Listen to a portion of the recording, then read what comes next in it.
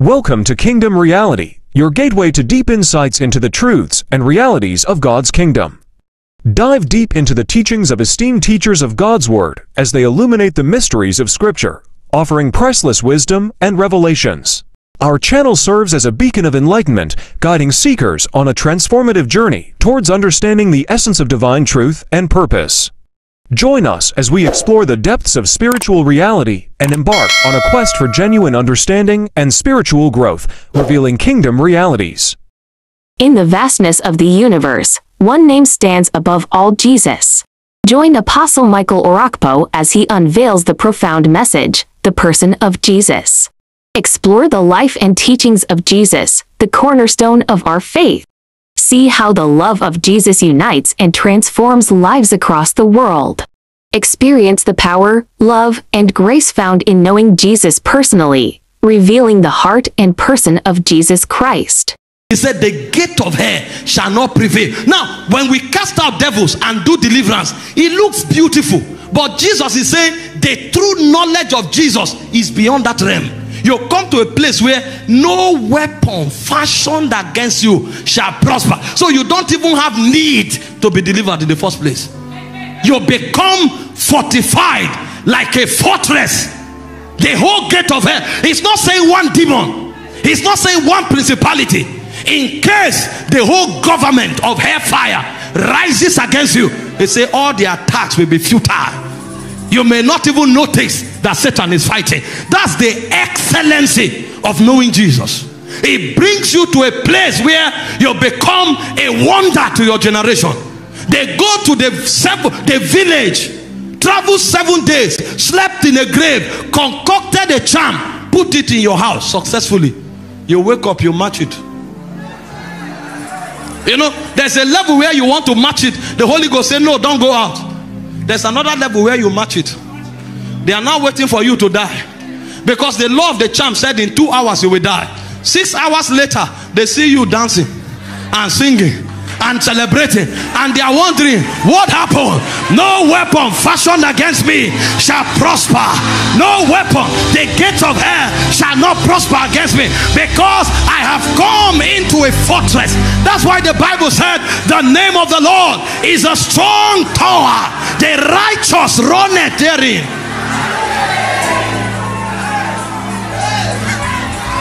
They took your name to a shrine, put your picture under the mat. The herbalist is lying on it. They carry the deity and put on it. They assume that you will not prosper. The next time they check, you have visa to London. You are coming back. You have another appointment in Dubai. As you are coming back, they are inviting you for a project in New York, and they are wondering what is happening here. Jesus has become the fragrance of your life. I'm telling you about the excellency of knowing Jesus. This is why the primary preoccupation of the apostles is to preach Christ. They say we preach Christ and him crucified. We preach him. We preach him. If you know him, it's enough. A generation must rise and know Jesus. They say you are the Christ, the Son of the living God. Now this scripture reveals to us a dimension of Jesus that is enough for the church to be built. But this is not all. Because if you want to know Jesus, there are 4 dimensions from which you must know him. Number 1, you must know him as God the Son. Number 2, you must know him as the Son of God. Number 3, you must know him as the Son of Man. And number 4, you must know him as the Christ. God the Son and Son of God are not the same. In this scripture, Peter revealed Son of God and Christ. There are 2 more revelations: God the Son and Son of Man. If you know these 4 revelations of Jesus, your life will become a wonder. Very quickly, in the next 25 minutes, let me attempt to show you Jesus in these 4 offices: as God the Son, as Son of God, as Son of Man, and as the Christ. And I trust that the Holy Ghost will alight on my words and then can reveal Jesus to your heart. Because no man can know the Son except him that the Father reveals him. So my job is to preach and trust that the Holy Ghost will interpret to your heart. And I'm persuaded he will. Let's begin from God the Son. When we call Jesus God the Son, we are referring to him as the second person of the Godhead. Because when you begin to study God, you will discover that the way God is revealed to man is as a Godhead. In fact, if you study your Bible, every scripture where you see the Bible say God is one God, you will notice that the word one is not the word absolute one. It's the word the unity of one. They are two different things. And I need to explain it to you. The Bible said, hear, O ye Israel, the Lord your God is one God. There are two types of one in the Bible. There is one which is absolute one, and there is one which is the plurality of one. For example, if I come here and I say Nigeria, I'm talking about one nation. But Nigeria has many tribes and many people. But it's what? It's one nation. So when you are calling God one, there is a sense in which you are talking about the community of the Godhead. And then when you are calling God one, there is a sense in which you are talking about an absolute one.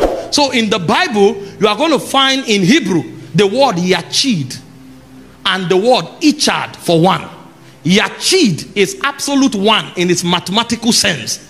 Ichad is the word community of one. Most times when you refer to God, is the word Ichad, the plurality of one.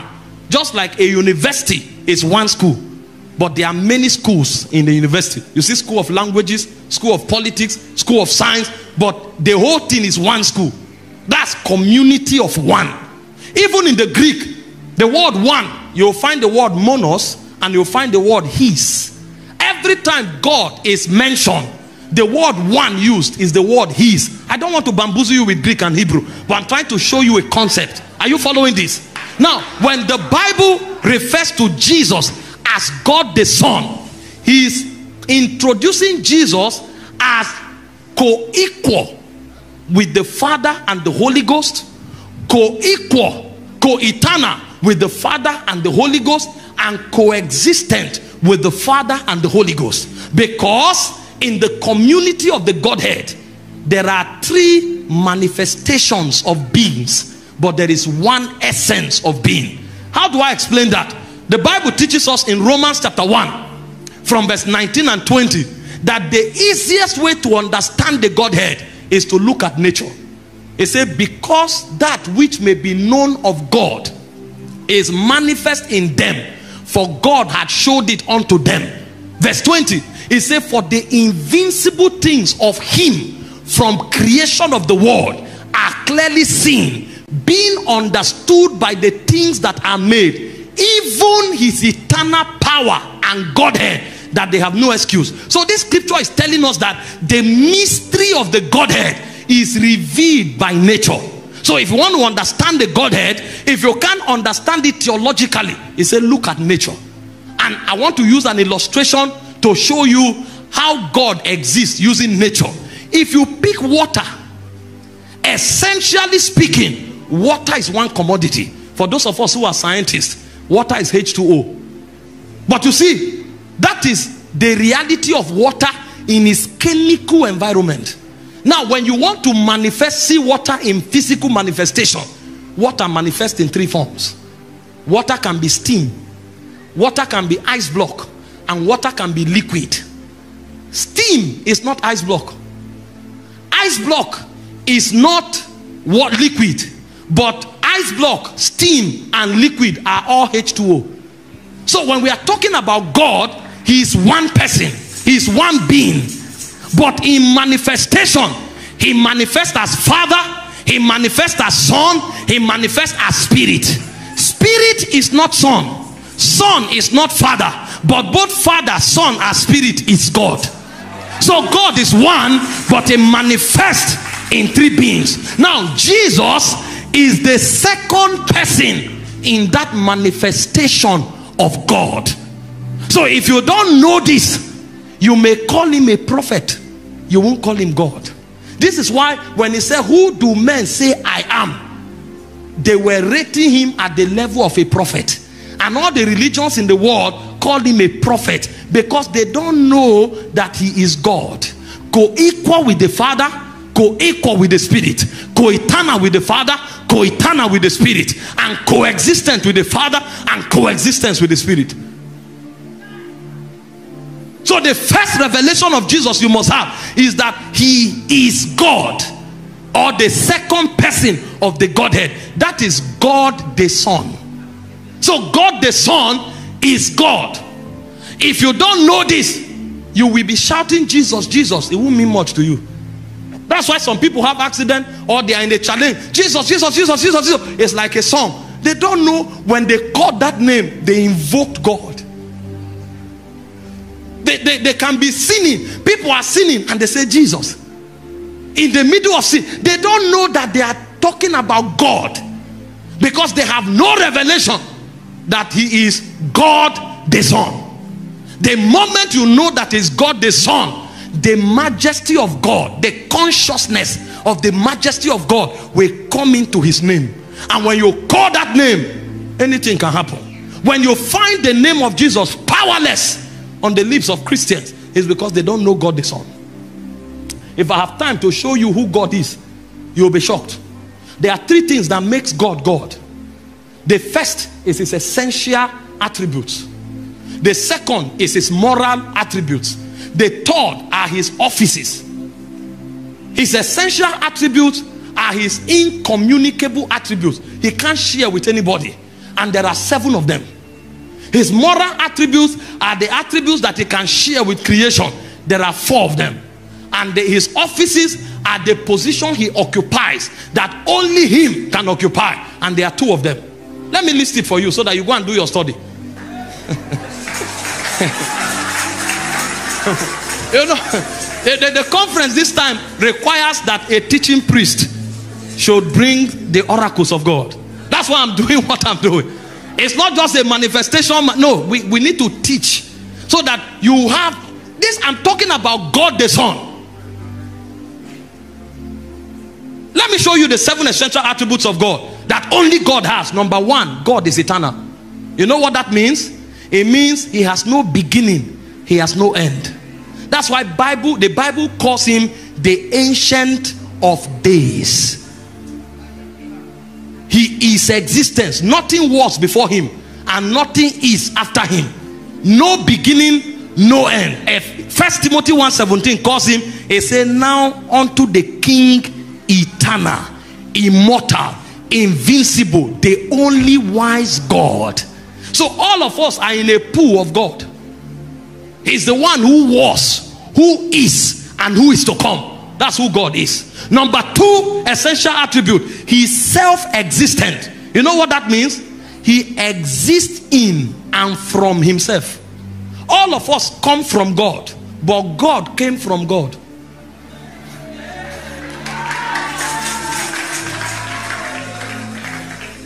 You came from God, but God came from God. So he exists in and from himself. And that's not all. He exists for himself. You exist to please God. God exists to please God. You don't exist for yourself. If you exist for yourself, he will say, come. Your life will leave your body. But God exists from himself. And that's not all. Self-existent means that he doesn't depend on anybody to be God. But you depend on him to be human. So if God does not exist, you won't exist. But if you don't exist, God will still exist. That's what self-existent means. So Exodus 3:14, he said, go tell Pharaoh, I am that I am have sent you. That's self-existent. I live for myself. I live from myself. I live for my purpose. I don't depend on anyone to exist, but everything depends on me. Anything you call me, I become that thing because I am self-existent. That's what it means. That's who God is. No other creature is like that. No other creature is eternal. And that's not all. He is Immutable. That means God is unchanging and God is unchangeable. Unchanging means God does not change. Unchangeable means you can't change him. Malachi 3 verse 6, it says, I am the Lord, I change not. It says, so you the sons of Jacob are not consumed. This is why you can trust God. Anything God tells you, go and sleep, it will happen. But if you don't know that it's immutable, you can't trust it. If I tell you now that tomorrow I will give you a car, you have to pray till tomorrow. Because even if my character is right, what if I don't wake up? I'm man. And then I may be bringing the car to you, and the car may have accident, or I may misplace the car. But God is always there. And anything he says, if God wants to give you something, even if that is lost, he will create it again. So he can be trusted. That's immutability. I'm showing you what makes God God. And all of these things I'm showing you, Jesus is those things. So when you say Jesus, you are calling the eternal one. You are calling the self-existence one. You are calling the immutable one. And that's not all. He's omnipotent.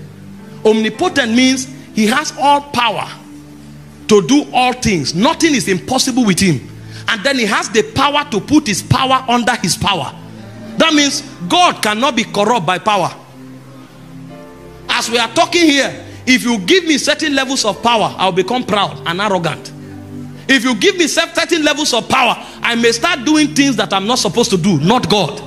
Every power God has, he has it under control.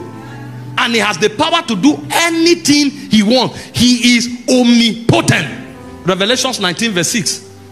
He said, and I heard the voice of a great multitude, and as the sound of many waters, and mighty thundering, saying, hallelujah, the Lord God omnipotent reigneth. All power belongs to him. And that's not all. He is omniscient. That means he knows all things at all times, in all times, within himself and in all creation. I wish you know what that means. He knows all things at all times means everything happening now everywhere in the world, God knows it. He knows all things in all times means everything that has happened before, he already knows it. And everything that will happen, he already knows it. God knows everything that will happen tomorrow.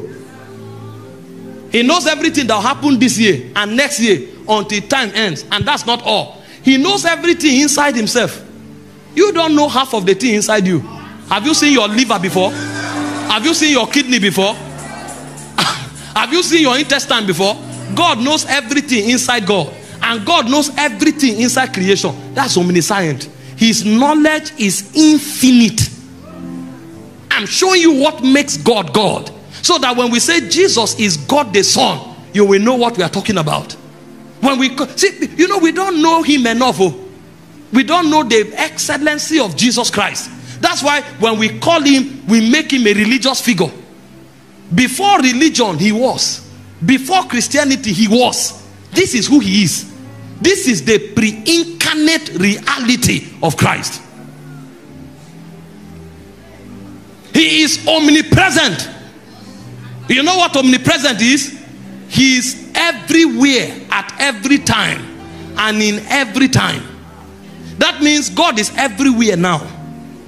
And God is not just everywhere now. God is still in yesterday. In everywhere yesterday. You have left yesterday, God is still there. If God leaves yesterday, the world will collapse. And God is already in tomorrow. Because if God is not in tomorrow, the world will still collapse. Because the world is like a cycle. If you break one part, the whole system will crash.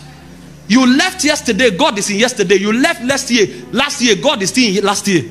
And God is already in next year. God is in next millennium. He is in every time. That's what it means to be omnipresent. And he's in every place. Even every circumstance that all of us are going through here, God is there.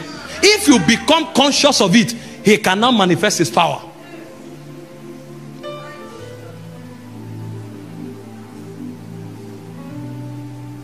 He is not just omnipresent.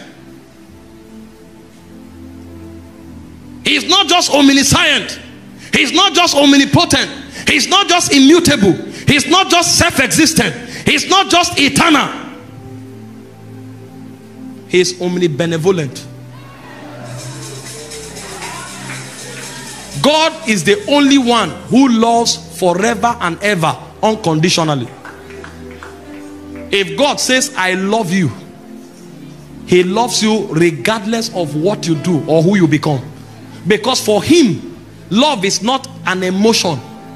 For him, love is a power that makes him give himself unconditionally. That's why it is nature to love. In 1 John chapter 4 verse 8, the Bible said, God is love. That's who God is. No other being is like this. Only God is like this. And this is not all. God occupies offices. He is the only creator. That means only God can bring something out of nothing. As advanced as science is, science cannot create a natural blade of grass. Anything science does comes from something. We form, God creates. You form when you have a raw material. You create when you have no raw material. Genesis 1 verse 1. In the beginning, God created the heavens and the earth. That's not all. God is a life giver. He's the only one who has the source of all life. That means if you trace every creation back to the first one, they came from one creation, one being who is the creator, the life giver.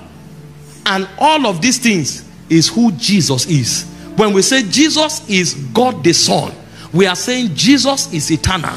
We are saying Jesus is immutable. We are saying Jesus is self-existent. We are saying Jesus is omnipotent. We are saying Jesus is omniscient. We are saying Jesus is omnipresent. And somebody is asking, if he was omnipotent when he was walking, if he was omnipresent when he was walking on earth, why was he not everywhere? That's why you need to know the Son of God. Because when you are talking about God the Son, you are talking about his reality before he became man. And if you study the Bible, both in the Old and New Testament, you will find this. Isaiah chapter 7 verse 14. Isaiah chapter 9 verse 6. Look at the description of Jesus before he became man. It said, therefore the Lord himself shall give us a sign. It said, a virgin shall conceive and bear a son, and shall call his name Emmanuel, meaning God is with us.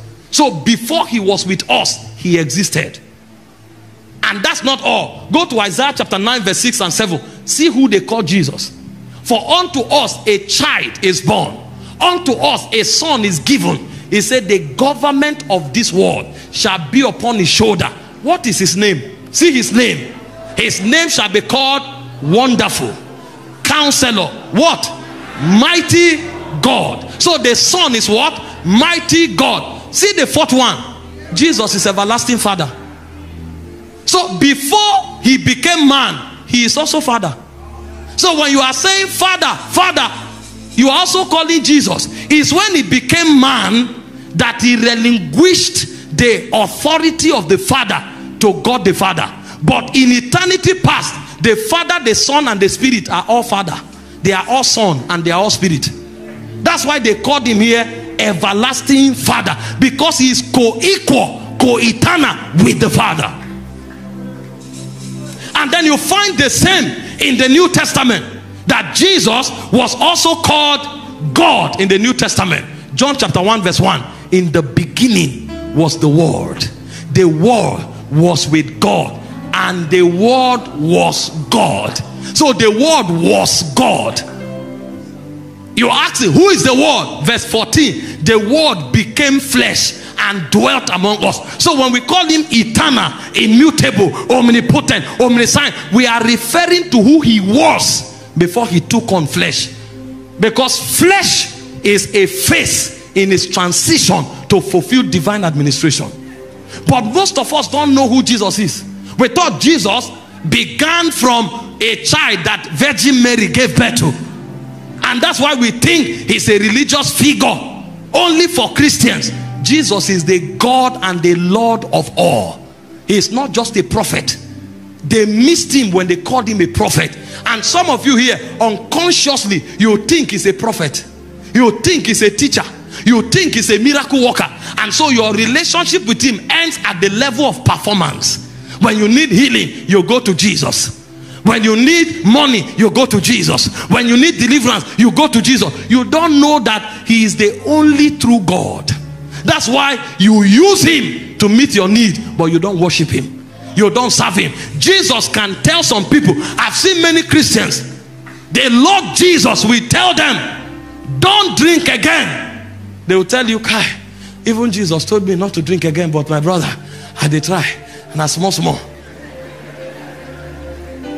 Some people, Jesus will tell them, go to this city, serve me. They'll say, God told me 5 years ago to go. My brother, see me. I never will go. Because they know him as a miracle worker.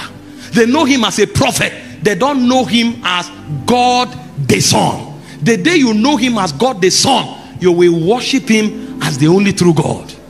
That's the first place to know him from. And then when you know him as God the Son, you now need to know him as the Son of God. That's the revelation Peter spoke about. As the Son of God. What does it mean to be the Son of God? Son of God is not biological process. You know, there are many religions of the world today, they argue. When you say Jesus is the Son of God, they start asking you, does God have a wife? That's low level thinking. Because even among living organisms, not every creature who has son has wife. An amoeba can divide into two. He doesn't need a wife to produce an offspring. For those of you who know biology, the way amoeba gives birth is that it divides into two. So the first one is amoeba, the second one is amoeba. That's the lowest organisms on earth. So asking questions like, does God have wife? How does he have a son? Means you don't have spiritual intelligence. When we say Jesus is the Son of God, what we are saying is that this is the God that came from God. Let me explain it to you. See, when a man talks, like I'm talking to you now, you hear sound. But when God talks, the word of God is beyond sound. When God talks, God comes out. And did you not read your Bible? Genesis 3 verse 8. The Bible said the voice of God came walking in the garden. And they heard the voice of God walking where? In the garden. Does voice walk? When a man talks, you hear sound. But when God talks, the voice is God. He walks. So the voice of God can come and meet you, and it will be God. So if God stands here and God said, I will move that iron from point A to point B. The moment God said it, you will see God move, and God will move the iron. God will still be sitting, but God will be moving the iron. The God that is sitting is called Father. The one moving the iron is called Son.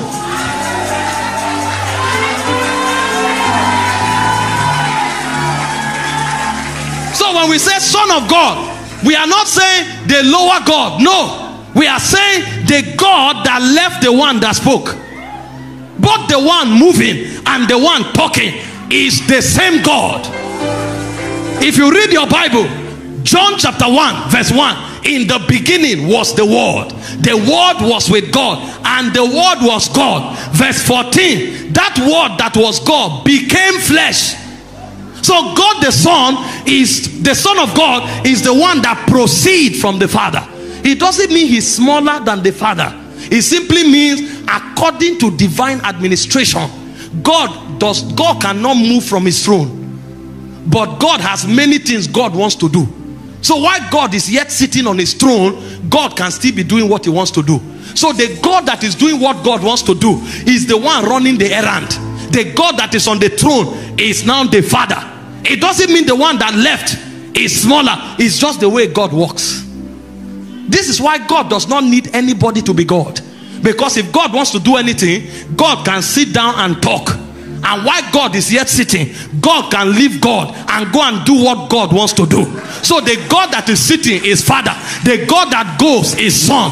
That's what the Son of God means. So Jesus is the one who proceeds from the Father. And this is why when you read your Bible, the Bible calls him the express image of God. Hebrews chapter 1 verse 1 to 3. God, who at sundry times and in diverse manners spake in time past unto the fathers by the prophets, he said, but has in these last days spoken to us by what? His Son, whom he appointed heir of all things, and by whom he also what? Made the world. So the Son is the creator of the world. To tell you that he is also God. Next verse, he said, who being the brightness of his glory, the express image. So when we talk Son of God, we are talking the God that you can see, the God that proceeds from the Father to run the errand of the Father. It doesn't mean he is a lower God. It means according to divine administration, God wants to do something by himself, something he cannot delegate. So the God that is delegated from God is called Son, while the God that remains is called Father. That's what the Son of God is. And so when you encounter Jesus, you are encountering God in visible form. You are encountering the God that runs the errand of God. It doesn't mean that it's smaller. There are many questions that people begin to ask from scriptures, and I show you a few of them as we attempt to deal with this matter. In John 14:28, they say, Jesus himself said, the Father is greater than I. That is a subject of administration, because if you read that scripture, he's talking about him being sent. You have heard how I said unto you, I go away and come again unto you. If you love me, you will rejoice, because I said I go unto the Father, for the Father is greater than I. So he's talking in the context of the errand that is running. I was teaching my people this, and I gave them an illustration. I said, maybe you have two generals and they want to conquer a territory, and two of the generals, though of equal rank, one said, you become a spy and enter that city as a spy. And the general, because he cannot go as a spy wearing all the regalia of a general, he will have to go like maybe a cleaner or a teacher. He will remove all the stars and all his rank, and he will enter that city, sometimes even as a slave, so that nobody can see him. It's a disguise, in order for him to get information for a mission to be accomplished. All the time that he's in that nation, he is lower than the one who is here, because he cannot exercise the authority of a general. Not because he's not a general. He is a general, but if he functions as a general, the mission will fail. So for the period that he is working as a spy, this general is greater, because this one can work as a general. He can only work as a spy. You see that? But when the mission is accomplished and he returns, maybe he was working in somebody's house as a dry cleaner. The person will now come to the nation and see the dry cleaner. The dry cleaner will go back to his original status, and he will put on his regalia as a general. You will be wondering, were you not my dry cleaner? He said, I was dry cleaner for a mission. Now mission has been accomplished. I am actually a general. Do you know that if this general meets that dry cleaner, they will salute themselves as colleagues, but nobody will know, because they are on an assignment. So when Jesus came to save man, if he came as God, God can't die. How can he save man? So the Bible said in Philippians chapter 2 from verse 5, it said, let this mind be in you, which was also in Christ Jesus. What did he do? Who being in the form of God, thought it not robbery to be equal with God. Do we have NLT or the Message version, so that they will understand it? Go back to verse 6. It said, though he was God, he did not think equality with God as something to cling to. So this scripture is telling you Jesus is God, but he didn't hold on to it, because if he holds on to it, he can't die. If he holds on to it, if you approach, they can't arrest him. Even with the level he condescended, when they came to arrest him, he said, whom seek ye? They said, Jesus of Nazareth. He said, I am he. They fell down. Imagine if he came as God. Who can arrest him?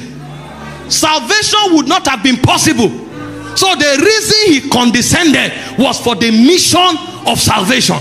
So go back to the scripture. It said he was equal with God. He didn't cling to it. Verse 7. It said instead, he gave up his divine privileges. He took the humble position of a slave and was born as a human being. When he appeared in human form, verse 8, he humbled himself in obedience to God and died a criminal's death on the cross. So the reason he condescended was so that he can go to the cross. Because if he cannot go to the cross, man could not be saved. And no angel can save man. Only God can run this errand. So what God did was that God sat on his throne and God came out of his throne. The God that left the throne entered the womb of a woman and was born as a man, functioned as a slave so that he could be arrested, and they nailed him to the cross. That's why Jesus cried and said, give to me back the glory that I had with you before the foundation of the world. Once upon a time, you and I existed as co-equal. I'm on an assignment. But you know what happened? After the assignment was accomplished, the disciples were afraid and they were locked behind closed door. Suddenly, without opening the door, he walked into the room. I can no longer be limited by walls. And when he showed up, he himself said, all hail the King. He has entered his majesty. And before they spoke, he said, all power in heaven and on earth belongs to me. I relinquish it for a purpose, but I want you to know all power belongs to me. All power belongs to me. John, when John saw him in the Isle of Patmos, John couldn't even recognize him anymore because he had entered the full weight of his glory. And John looked at him. He had to introduce himself again. He said, I am Alpha, Omega, the beginning and the end, the one who was, who is, and who is to come. I am the one that died but liveth forevermore and hold the keys of death. I hold the keys of death. Somebody give the Lord a shout.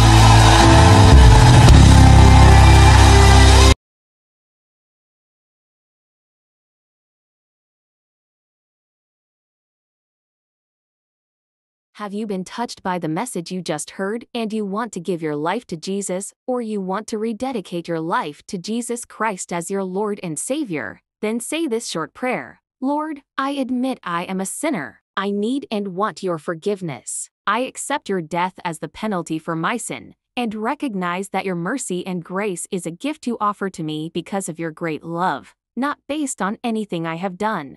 Cleanse me and make me your child. Be faithfully receive you into my heart as the Son of God and as Savior and Lord of my life. From now on, help me live for you, with you in control. In your precious name, amen. Congratulations to you. If you have just said that prayer, you are now a child of God. Look around you for a Bible-believing church and also ask Jesus to direct you to the church where you can continue to serve Him. Consider subscribing to this channel too, so that you'll keep learning the realities of God's kingdom. God bless you.